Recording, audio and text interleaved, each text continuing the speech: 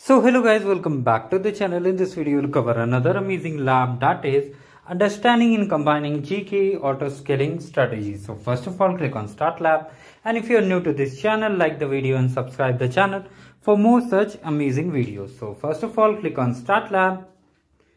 Now if you are doing this lab as a part of arcade game, you won't require credits, but if you are doing as a part of skill badges, you need credits. If you need credits, you can check the description of the videos or credits. So now open the console in incognito window.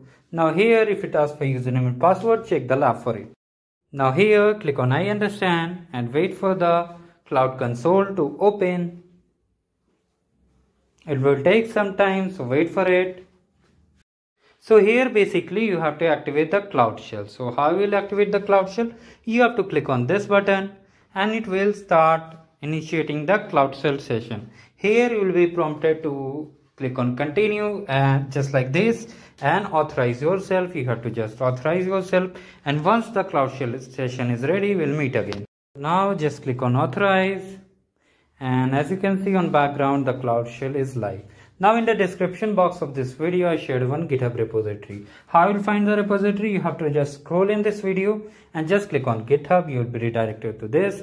Now copy this and paste over the cloud shell session. So once you are pasted here, you will be asked to enter the zone. So how you will find the zone? You can do one thing, just search directly or just use Ctrl F and find the zone here. So as you can see, here is the zone. Just copy the zone carefully and just paste over here. And once you hit enter, it will start initiating all the tasks and you need to wait. Simply wait for some time, and it will hardly take 10 to 12 minutes. So you need to wait for the cluster creation. Total this lab is more than 25 minutes. So I hope you understand. Make sure your laptop does not go on sleep and the cloud shell session is active. Make sure your internet is connected with high speed internet.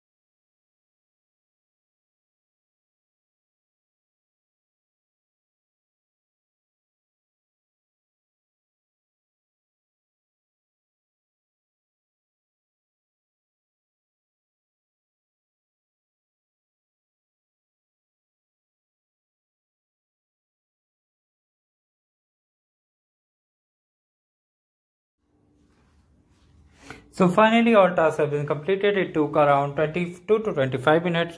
It may be less or more in your case, so just wait only. Now as a part of this lab has been completed, now we'll hit check my progress and see whether we get full score or not. And if you haven't subscribed to the channel, do subscribe it and like the video for more such amazing content. I hope you are enjoying these events and your learning journey. You can check the playlist in the description. Also, if you want to discover more new skill badges, you can check the discover new skill badge sheet present in the description of this video. So that's all for today. Now we will go back to the lab instruction and just cross verify whether we get full score or not. So just hit check my progress. If you are unable to see the score, you can do one thing, just refresh the browser window or just go on that particular task and then hit check my progress. So it's taking time. So wait for a moment. So it's taking a bit. Sometimes lab takes time to update the score, so you need to wait for it. And for remaining labs, you can check the playlist as I said earlier. So finally we are done with the lab, guys. Have a great day ahead.